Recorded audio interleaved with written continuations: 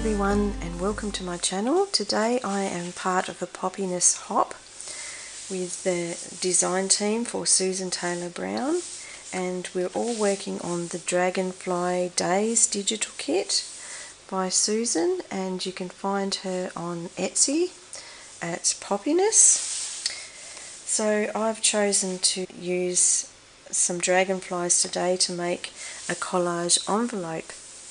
And I've used a few different pages from the kit. I've used some of the sheets for collaging to make the base of my envelope, and I've actually cut out some of the lovely dragonflies to use on my envelope, which are these beautiful dragonflies here, and there are so many to choose from. They are beautiful. So I'll just hop over and start doing the collaging. I'm going to just sew some pieces together. I have pre-dyed some paper for you so that you don't have to stop and wait for me to do all that. So I've got some just tracing paper here, which I have dyed with some Ranger inks, just sprayed some different colours in blues and greens on. So we've got that we can use. I have some brown paper which I have just pre-dyed, and that's just packing paper, but I have actually aged it a bit with just a few little spots of brown here and there, just to give a little bit of texture to it. So I don't know if you can see that well on the camera or not, but it's just got a few little brown streaks through it. So just to add alternative colour to the pages that I'm using to collage with. And this is just part of the kit, it's not the entire kit. I've just grabbed a few pieces that we can use today to make our envelope. So I have an envelope that I have made previously for my mermaid kit, and that is this one here. So this is the kind of envelope I will be making today. This one I've used also with a Poppiness kit. This is the mermaid kit, and that also comes with some lovely sayings as well. And so this is the kind of envelope I'll be making with the little tuck in the back, and just all collaged and sewn. I've stitched all around the edges of this one. You don't have to be that fussy, but I just liked that look. I shall move along to my sewing machine and start collaging some pieces together for you. Okay, so what I might do is speed that little bit up a bit and give you some nice music to listen to while that's on, so that you don't have to hear the noisy sewing machine, and then I'll come back and do the collaging of the top of the envelope so you can see how that's done too. So back shortly. Okay, so I'm just going to sew together the pieces that I've collaged, and I've just quickly torn and glued some strips together to save a little bit of time, and it's just a mishmash. I've used the dragonfly pages top and bottom, and then in the middle I've used some brown packing paper, some dyed tracing paper, and a little piece of book page, and I've just tacked them together lightly with just a little bit of glue, and I'm just going to sew over those now. So I just sew them in a kind of random pattern all over the place. Okay, so I'll just continue sewing along here where I left off from. So as I said, I just randomly stitch them together. You can go over them as many times as you want, really, wherever you like. I'll just, turn that round so I go round the dragonfly slowly.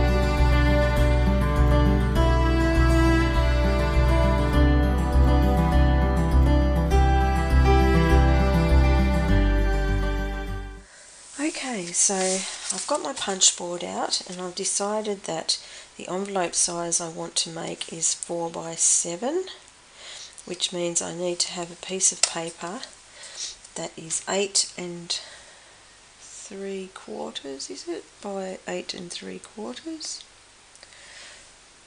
I think that's what it says. It's so small.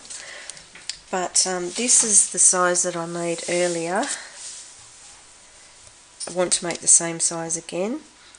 So to do that, I need to cut that size envelope to get an envelope this size in the end. And this one I've made similar with the collage, and I use some collage paper, which is just tracing paper, which I have dyed with the Ranger inks and just sprayed. Just grab one. So I use the Distress Spray and Stain Faded Jeans and a couple of other colours, just some greens and blues, and I've used that to make sort of an ocean pattern on this, and then I used that as part of the collage paper, which you saw me sew earlier, and I've just made that by putting those pieces together and just sewing randomly over them. So I've used the dragonflies from the kit, from the Poppiness kit, and I've used just some packing paper, which I've just aged a little bit with some ink and sewn it together. So now I'm going to cut that down to the size I need to make an envelope like this. So we decided that we needed, what was it, 8 3/4, so it's a square. So I need to cut this down to 8 3/4, so I'll just cut that down. Okay, so if you don't have an envelope punch board, you can get away without one. You just use your envelope shape and you cut your envelope out of the piece of paper that you've got. If you follow the numbers on the board, then you should get a nice even envelope, but of course sometimes, especially when you're using collaged bits and pieces, they're never really square, they're never even, it's a bit ratty, but I don't really mind if it comes out a bit sort of hodgepodge, because it just adds a bit of character to the look of the envelope and it doesn't look at all bad. If it's not perfectly square, you can still have quite a nice collaged envelope without it being perfect. So anyway, for this one, it's telling me the number that I need is 3 3/8 by the looks of it. So what I'm going to do is, I think it's 3 it's very hard to see. I think it's 3 3/8. We'll hope it is. So that is here, 3 3/8 is there on this board. So that would be where you make your first punch. So 3 3/8 is there. You would then make your first punch hole there, and you'll score on that line, and my scoring tool has just disappeared. So where you've made your punch mark, you then have to score. So you would score the line that it's showing you from that point, and then you turn it that way and put the line that you've just made on the score guide, which is level with that little arrow. So that goes up into there, and that is where you would make your next mark, and that doesn't necessarily line up with the same mark on the board. So once you've made your first number 1 punch, your next ones all come from your score line. So you would then punch the next hole and you would make your score line for that one here. So that should be coming down there. Then you'll turn it again that way, and you would use the score line that you just made as your next score guide. So you line that up with your little mark on there, and that's the next spot that you punch. Should be there. So then from there you'll make your next score line, and all things being perfect in a perfect world, this will give you your envelope shape. So your next score line is there. You hook that under your little, this is a bit wonky because it's collaged, so it's bumpy. So that is where your line is there, you're lining up with that. So that makes your next punch one, which is a little bit hard because it's the tissue paper, so it may not cut as well. So then your next one will come across here. So you should have then a rectangle shape. Oh, it's got a little bit of cotton caught in it. That's why that's the cotton from the sewing is caught up in it. I'll just snip that on the inside there. We'll snip off. So we then have a rectangle shape, and that will be your envelope fold. So you'll fold then all around those areas. If I move that out of the way so you can see, you've got your rectangle in the middle, which will be your envelope shape, and all of these parts here are the parts that you fold back to make your envelope. So if you're folding these two into the middle, like that,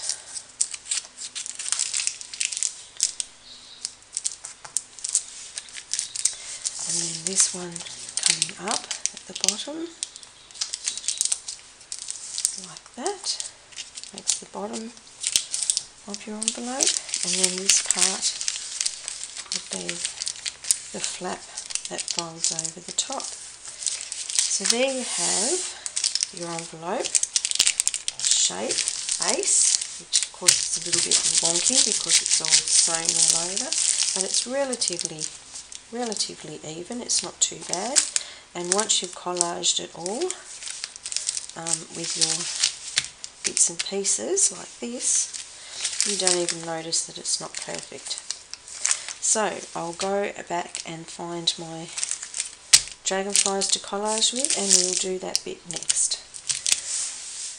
Okay, so I have fussy cut out my dragonflies from the kit, and I've also gone and found a little nature saying from the Poppiness collection of nature sayings, which there are quite a few on her page. And I cut out a little tab of a dragonfly to make a little tuck at the back for our envelope. So here we have the base. I've folded it to make an envelope, and you can decide yourself whether you like a certain pattern, which way you want to go with it. The dragonflies are on that side, so I thought they would look nicest as the flap.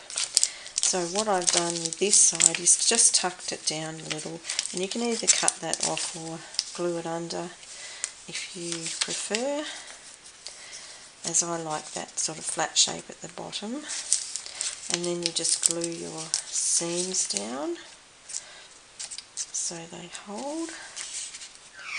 And of course you can do the same with your templates if you just cut out the shape of an envelope and make it pretty much the same kind of style. So this is our flap. So to tuck our flap under, you don't have to do this, but I like to have a little spot just to hold it down so it sits flatter in your book, especially as it's a collage one. There's a lot of bulk there, so it might flip up because of all the sewing and stitching. So I always make a little tab to just hold that piece down, and it doesn't take much. You just need a bit of glue each side to hold it there, and then you can poke that into it. So you work out where you want it and just place that down, and you can just tuck that back in later once you've worked out, because you don't want to glue it in there permanently, and if you accidentally get glue on this, it will stick. So once that's nice and firm down there, you can then tuck your little piece back into it, and that will keep it closed. So that's the back. On the front, I've decided that I will go with the 2 fussy cut dragonflies that I chose. So it's just a matter of deciding, you know, where you like the little cutouts on your page, underneath, over the top, wherever. I quite like that sort of style for balance. So I think I might glue my saying in the middle, which is a nature saying, and it was quite a nice one, I thought. It was dragonfly inclined. It says, "The voice of nature is always encouraging." Henry David Thoreau.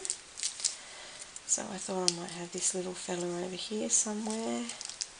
And it doesn't really matter if he hangs off the edge if you want him to. Just thought he looked kind of nice on the blue, or you could have him down underneath here if you liked. Have him that side. It's up to you. So I fussy cut them out and I inked around the edges so that the white wasn't so obvious. So there, we'll just pop him on there. And this one on this side. So when I printed these ones out, I printed them on cardstock, so they were a little bit heavier, or just heavier paper, heavier weight paper. So they had a little bit of heft. When you're cutting them out, you don't really want to accidentally snip off any feet, or if the cards or the paper's a bit heavier, it's a lot easier to fussy cut. So there we have our envelope. Now that didn't take very long to do at all, did it? So the longest part probably is the sewing of your collaged piece to start with, but other than that it's quite quick to make. Just tucks into your little spot at the back there, and there you have an envelope. And this is the one I did earlier. This was from the mermaid kit, which is also Poppiness, and I used a mermaid saying on that one as well from the same collection, and I have mermaid on the back for the tuck spot. So that is a collaged envelope, and I hope you have enjoyed being part of our Poppiness Hop, and you can hop right over to the next one, as we have quite a lot of ladies in the hop doing different things with this beautiful kit, the Dragonfly kit. So thank you for joining me today, and lovely to have you along, and I'll see you all next time. Bye for now.